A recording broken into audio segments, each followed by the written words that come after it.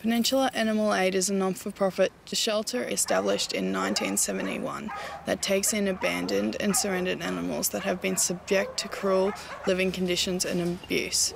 The shelter is operated and run by a team of dedicated unpaid volunteers to ensure each and every animal is given a new home and a loving family. We talked to several of these volunteers to find out a little bit more about adopting and about some of their and the animal stories. Today, volunteer Bryony will talk to us a little bit about Zoot. Can you tell us a little bit about him? Well, his name is Zoot. He is 4 years old. He came when he was about 8 months. They actually took him from his previous owners because they found him tied up and really skinny. And they had a muzzle on his face because of barking. They thought that would stop it as well. But since he's been here, he still doesn't get along with dogs. But he does know obedience, like he can sit, he can stay, he can lay down. I'm trying to get the shake, he's not quite getting it yet though. But he's the sweetest thing. But yeah, he has a nice home here, but obviously we do want to still find him a home. Somewhere that has a nice backyard, because he likes to play and run around. He will be nice with kids, but yeah, he does get very playful though. He does calm down.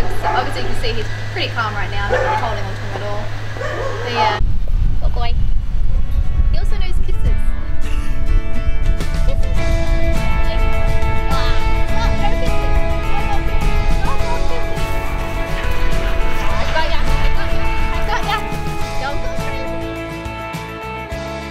Lyndall, another volunteer, sits down to tell us a bit more about adopting.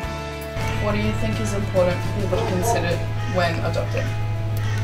Definitely their living situation. If you're renting and you think you're going to move and into somewhere where you can't have an animal, that's a lot of the time when we get animals back. We get the excuse that people are moving or people are going on an overseas trip, so they bring their pets down. So it is a long-term commitment. Cats and dogs average around 15 years.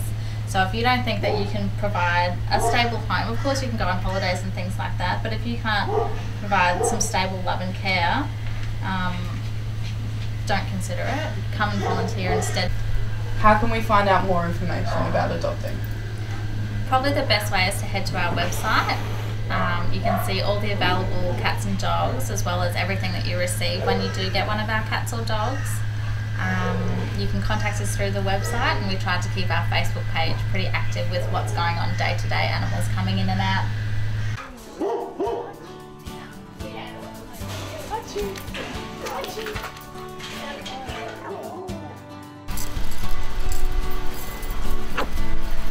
His name's Jack.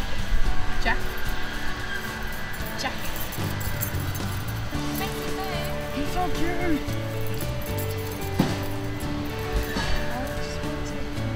There are many ways that we can help shelters apart from just adopting. Becoming a member and volunteering and sponsoring dogs and cats is just a great way to help and get involved. What are some of the advantages of adopting from places like here rather than a pet shop? It's definitely cheaper for a start. For a cat or a kitten, it's $125 to adopt through us. They're up to date with vet checks, they're microchipped, they're desexed, and they're vaccinated. So if you were to get a giveaway cat from one of your friends or buy one from a pet shop, you'd spend over $300 just getting them up to date with all that stuff, whereas we included them $125.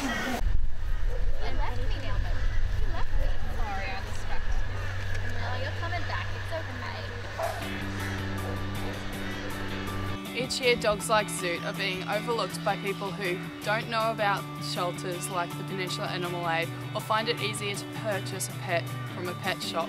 Today, I encourage you to not only consider the responsibilities of owning a pet, but also consider getting a pet from a rescue shelter because they too deserve acceptance.